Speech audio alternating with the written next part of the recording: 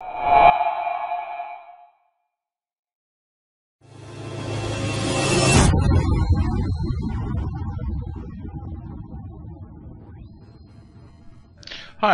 and welcome back to the CG Bros. This is Brother Damien, and in this session, we're going to take some assets that we have in Maya and bring them into the Unity game engine. Now, I'm going to assume that you've already got Maya and Unity installed on your system, so let's go ahead and bring up Maya with the scene we'll be using and get started. Now, this scene is made up of a couple textured meshes that I got from www.3d-source.com. Now, these are really nice because they have the textures including color, specular, and normal maps applied to them already. Now, you want to be sure that you use normal maps for getting the high levels of detail and realism demanded by both gamers and the industry today. Now, exchanging data assets between Maya and Unity is a relatively straightforward process because Unity can read in both Maya files and FBX files, meaning that you can use your Maya files directly as long as they're saved out in the MB format, or you can export your Maya file as an FBX and bring that into the Unity game engine. Now, using Maya's native .mb format is the easiest way because it's literally automatic. So let's go ahead and load up Unity. Now, in order for Unity to have access to the models you create in Maya, the file needs to be saved into or underneath the Unity Project's Assets folder. Now, the project window here is an internal view of the folders on your hard drive, and these folders will contain all the assets that you use to build your game: animations, scripts, prefabs, textures, audio, and more. Now, something I really like about Unity is that it allows you to keep your assets organized in a way that makes sense to you, and doesn't force you to use rigid, complex folder structures. So you can keep it as simple or as complex as you need it to be. Alright, let's create a folder in the project window and name it Assets, and another underneath it and name it Maya Assets, or whatever's meaningful to you. And you can create subfolders or subcategories if you want to here. Alright, let's jump back to Maya real quick. Now, without anything selected, let's go up to the File, Save As, and select the Options box, and come over to be sure that it's set to .mb, and hit Save Scene As, name the file, and save our file to the Maya Assets folder we just created under our Unity Project's Asset folder. I'll call mine Creates1.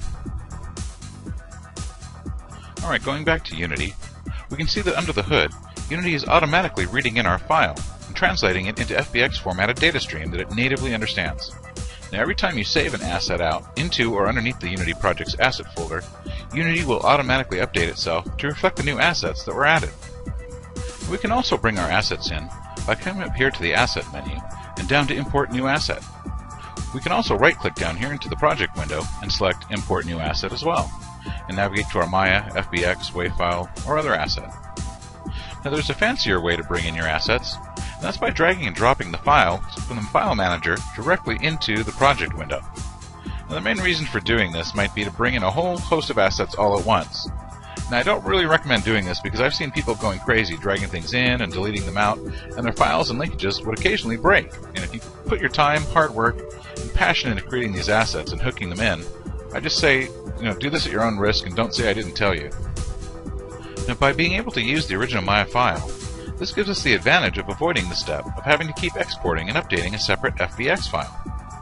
Now, depending on the complexity of the meshes in the Maya file we're bringing over, the time it takes to actually do the conversion process can take several minutes, so be patient if it doesn't come up right away. Okay, so we can see that our file is now located under the Maya Assets folder.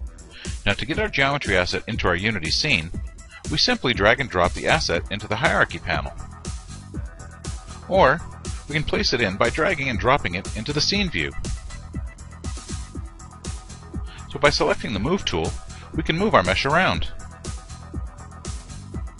Or we can rotate it with the Rotate tool. Or scale it with the Scale tool. And by holding down the Control button while we move, rotate, and scale our objects, we can snap them to defined increments.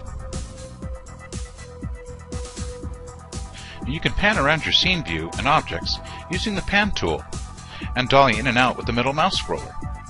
Or, you can hold down the Alt key, and using the left mouse button you can orbit around your scene and objects, and using the right mouse button you can dolly in and out. Now, if you've lost track of something in your scene, or you just want to focus in on an object in your scene, select it in the Hierarchy window, and by hitting the F key on the keyboard, it zooms it in.